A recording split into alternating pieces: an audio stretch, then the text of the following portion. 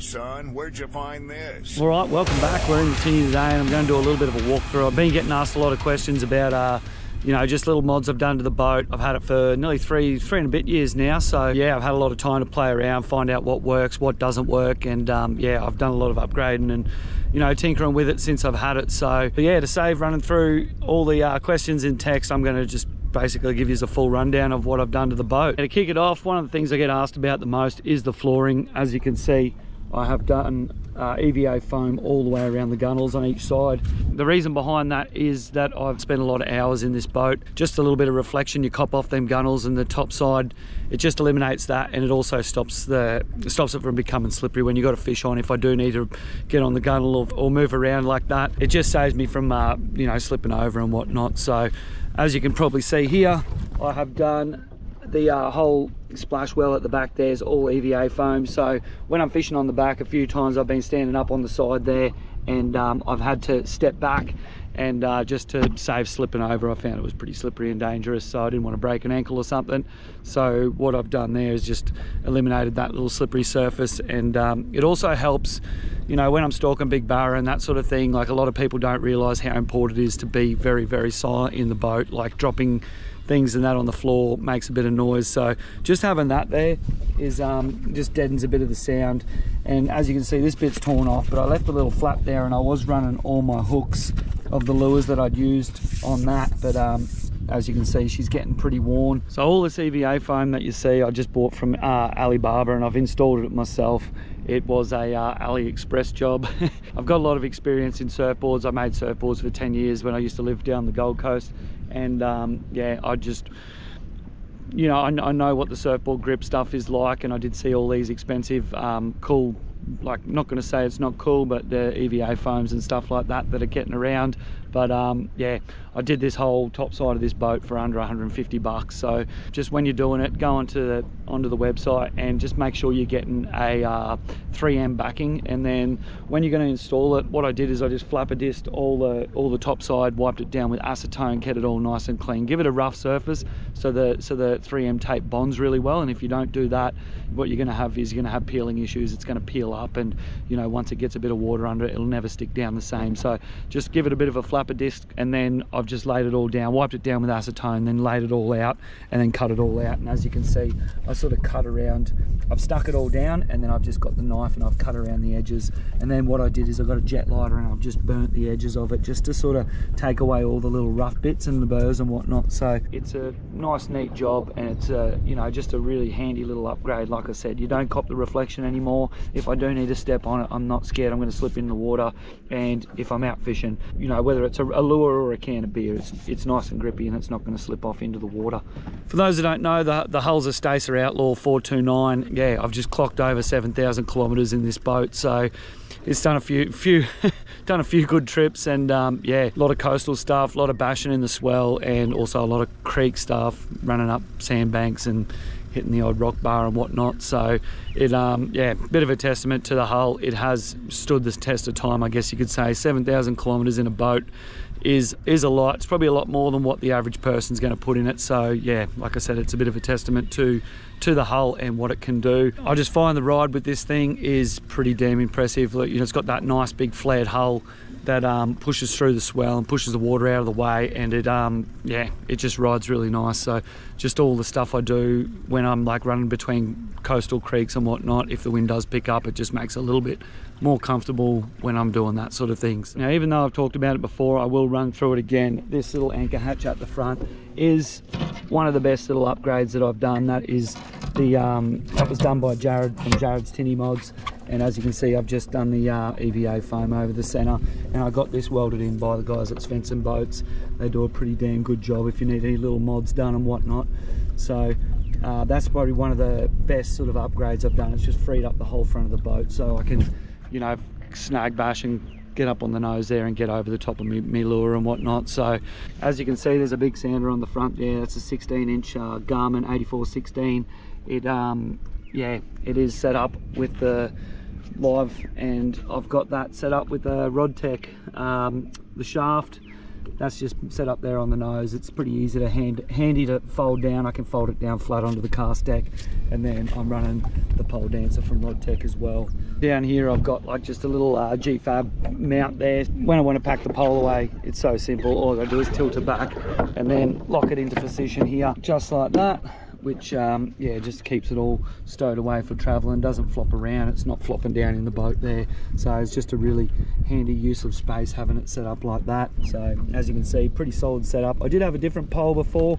I do like this one a bit better. It's just a little bit thinner, and in the creeks and stuff that I'm fishing, it's important, like, you know, just that bigger, thicker pole that I had just created a bit more drag, and it would just drag the pole underwater, and it was really hard to keep it stable but still be able to maneuver it for the live function. So that was a pretty good little upgrade, just going to the thinner diameter pole there by RodTech.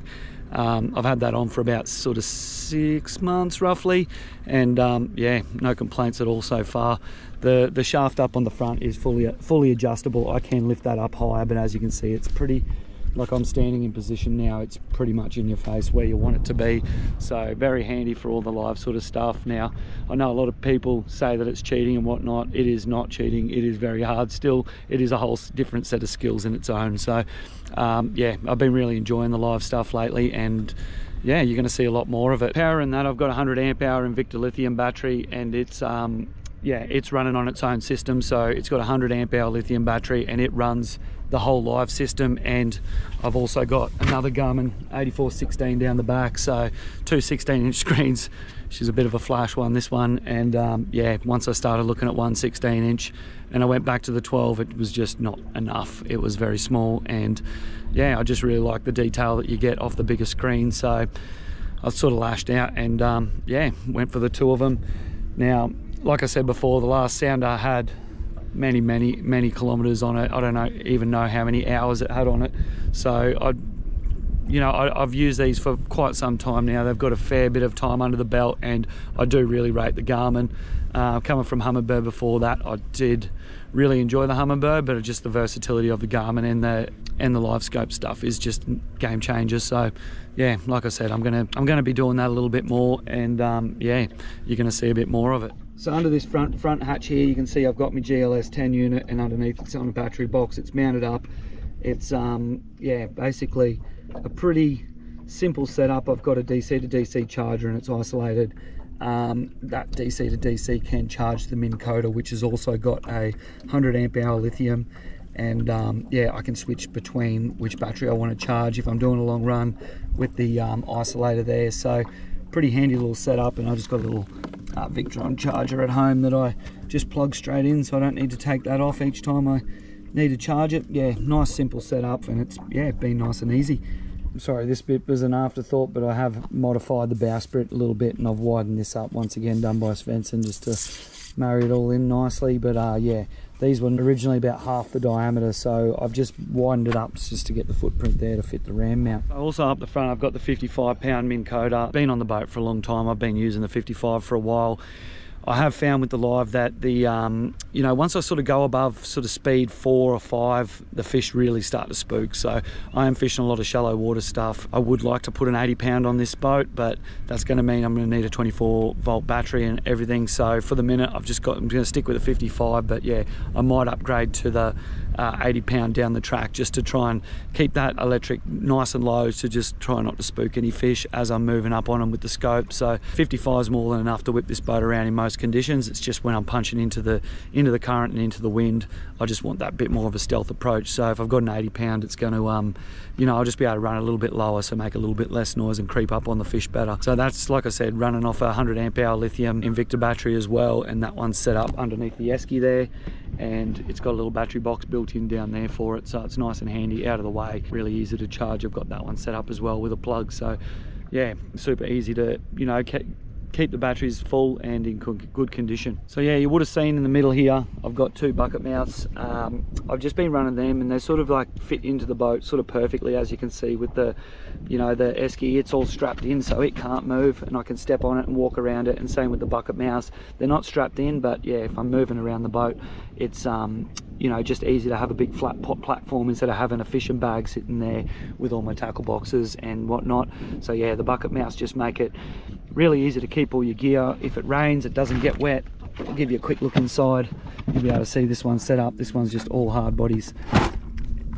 So I've got all them labelled there: medium timber, jerk baits, small jerk baits, top water, big deep timber, shallow timber, and small timber. So these are all just the 30-20 size tackle box from Versus, and then they come with a little tray. Now this tray is out of a different box.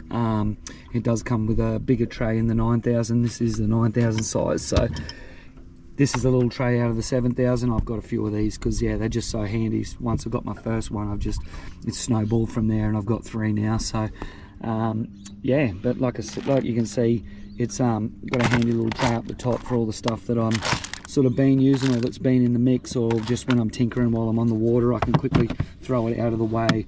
And the good thing is it just clips up like that, so if it rains, unlike a bag, it's not going to fill up with water, and you can put your phone and all that sort of stuff in the top. Now the top one here is a little bit different setup. This one is for all my soft plastics. So I know this isn't part of the boat, but it's part of what makes this whole boat setup so versatile. So this one, as you can see, it's a bit of a rat's nest in the top there at the moment, but I've got all jig heads and random stuff that I've got on the go. And then down the bottom, once again, 30-20 size boxes for like my small baits, soft vibes, 5.5 inch shads and Dr. Prawns, 4 to 5 inch shads, all my jig heads all sitting there, which is very handy. That goes 1/0 through to 6/0, so it covers most of my creek stuff. And then yeah, small prawns and then big prawns. So, and then that is the big tray there that I was talking about that sits in there. That's the one the 9000 comes with. So there is a few different little size boxes that you can fit in this side. I just find having it really accessible like that, so I can pull it out, grab what I need, and then get stuck into it without making too much noise and rummaging through stuff too much. Yeah, these things here, I highly recommend them. And like I said, it's not part of the boat, but it's just something that, you know, makes the boat and the layout what it is. It's a very versatile tackle system, and if I do jump in someone else's boat, I can just grab either of these. I can switch the boxes out, so if I want to take barra plastics, I can put them in here with the barra hard bodies and eliminate all the other stuff in between. So like I said, that's a 65 litre Yeti. It's strapped in. You can see it's strapped in on the side, just because these things aren't real stable when you're moving around the boat and whatnot. Yeah, it just sort of extends the cast deck. It is a different height and whatnot, but if you are dancing around up on the front there and fishing, you can definitely, you know, step on this stuff and not have to worry about going ass up. Very cool little setup. Like you can see, it's pretty well designed. It would be nice to have a little bit higher floor and have all this under deck, but I like to have it out and accessible, so if I do need to change, it's not a mission to change, because I find if it's packed away too well, I don't use it. So yeah, over the years I've mucked around a lot with trial and error on these side pockets. I've always found them to be really messy, but this setup's really good. What I've got there is just a couple of the they're just Nomad mesh bags. So in there I've just got all the random bits and pieces that I need, just spare hooks, spare lures and whatnot in the packet. And then in this back one here I've got all my leaders.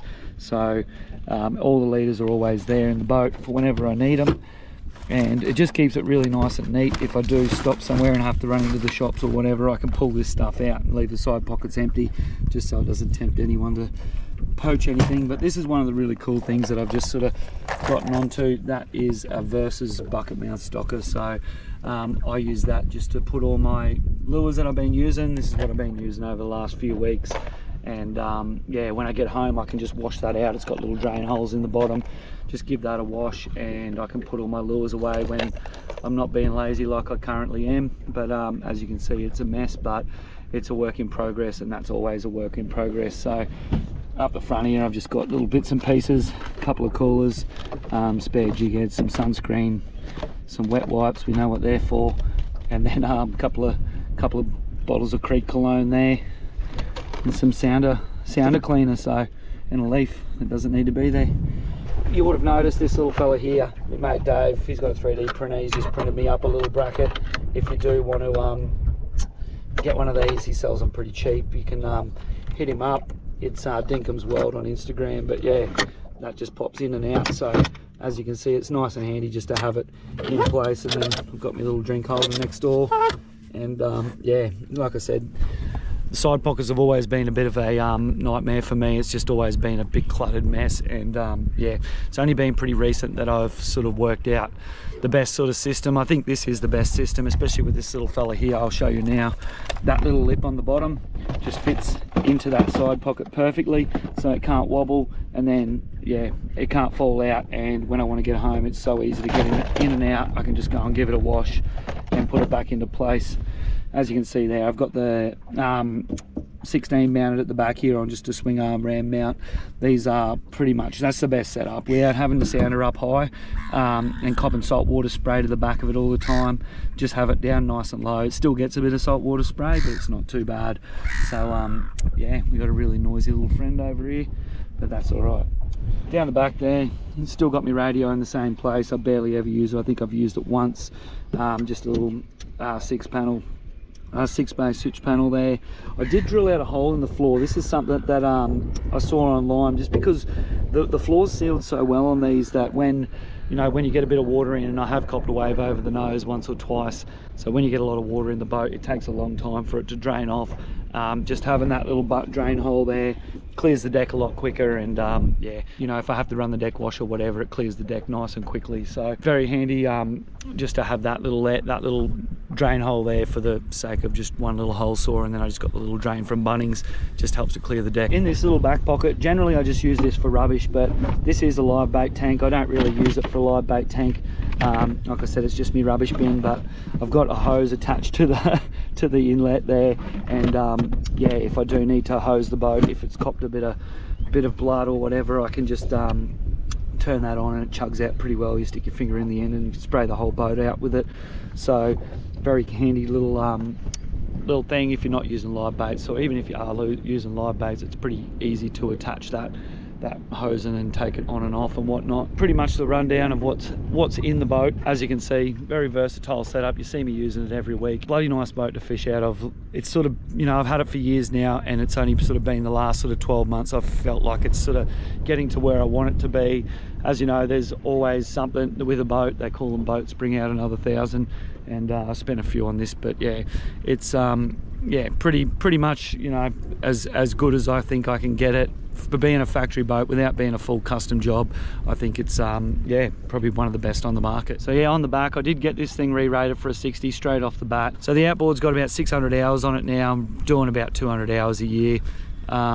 So yeah, it's had a fair bit of abuse. I did bend a prop shaft fishing the Sooty comp a few years ago, or last year I think it was actually, but yeah, I bent the prop shaft pretty bad and did some damage to the gearbox. So I did use that opportunity to upgrade the gearbox to the 70 gearbox, which turns a boat into like the high thrust 60. I can swing a bigger prop there. As you can see, it's got a pretty solid prop on there, and when I pull the boat out, I will show you that skeg guard setup. But yeah, bigger gearbox, so I can swing a bigger prop and I'm getting a few extra Ks out of it. So yeah, when I'm cruising, I get about probably 3 Ks a litre. 3 Ks a litre gives me a very big range. I've only got the little 25 litre red fuel tanks that I've got in here, and it gives me about a 70 sort of kilometre range. So I've got plenty of range with the little 25 litre tank. I would like to upgrade it to an underfloor tank, but being 3 years old and having done like 7,000 kilometres, I think it's about 6,900 kilometres since I've owned the hull, I don't know how much longer I will keep it. I'll probably trade her in and get a full custom boat. I've been chatting to the guys at Svensson and they're going to make me something. We're just trying to sort of work out what sort of layout I'm going to go with and how to incorporate it all. But yeah, just having the experience of setting this up, it's been yeah, a bit of a learning curve, and I've got a few ideas that I'm going to put into the custom boat, but that won't be for another year or two, and I'm guessing by then I'll have around 10,000, probably about, yeah, close to 10,000 Ks on it. So fingers crossed. I haven't had any cracks. I haven't had any yet, so I've got to touch some wood. But yeah, it's been a very, very, very good boat, and it's done its job very nicely. So as you can see, she's decked out exactly how I like it, exactly for how I fish. So yeah, that's the whole setup stowed away. The sound delay is flat up against the EVA, which helps keep it nice and protected. Just clears all that stuff, and the pole's put away. So if I'm not using it, I've still got plenty of room up on the cast deck. And then if I know I'm not going to use it at all, I can just totally take this out by this, removing the ram mount and then unhooking the cables, and they all stow in under here. So if I am doing a bit of snag bashing, I can take it out. Not that I'm really going to take it off anyway. I have been using it snag bashing. You might have seen that in the videos where I can just have it scanning in front of the boat as I'm cruising up the river. Sort of just gives you a little bit more insight into what's coming up. So if you see a snag, you can sort of hold back off it and work it properly before you sort of go over it and spook everything. So yeah, that's pretty much the inside layout of the boat. It's like I said, it's exactly set up how I want it, and only way you could do something better is to get a full custom boat, which I will do down the track. But I'm going to go and put it up on the trailer. I'll give you a little run through on the trailer because I've got a couple of little handy things there that people always see at the ramp and go, geez, you got that dialed in, and it's because of the setup. So I'll go over now and I'll put her on the trailer and give you a rundown of that. All right, so here's the trailer set up without the boat on it. As you can see, it's just the old school C-channel, just a budget pack C-channel alloy trailer from Telwater. I do have these self-centering rollers on them. I have had to modify them because I was chewing out the little soft ones on the end, but basically these are spring loaded, so as the boat rolls up on them, it centers them for me, puts it straight in the middle, and then I just roll straight up on there. The only problems I've had with this is that there I lost a pin, so I just bent a jig head and put it in there, which is gives it a bit of character.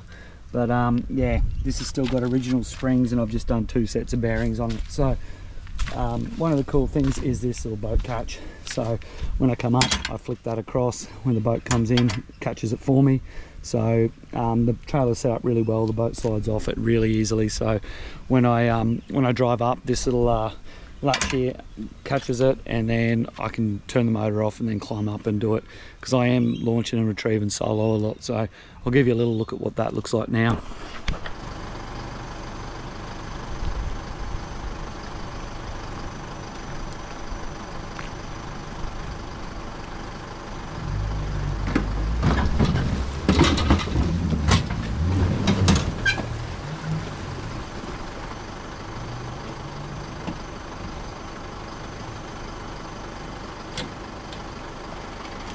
So that's how easy it is to get it back in. That's the gearbox there. You can see that big 70 gearbox, and this is I believe it's a Megaware or something like that, branded skeg guard, and as you can see, it is saved my skeg pretty massively. It's got just the 2 through bolts there that you just have to drill 2 holes and then stick it, flex it on. And yeah, fast tail's still on there. I've had that on there since I've owned the boat. That thing's bloody awesome. Put them on all my boats since I've had this one.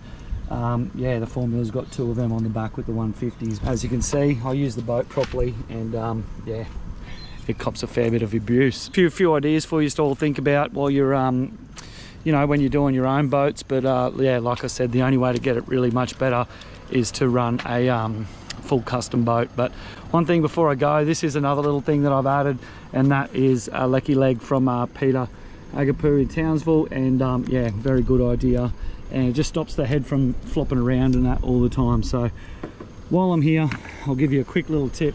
This is just something that I do all the time. I'll clamp this camera here so you can see what I'm doing. Generally, I'll roll this electric head over the top of the bracket and lock it in, and you can see this cable just locks on like that.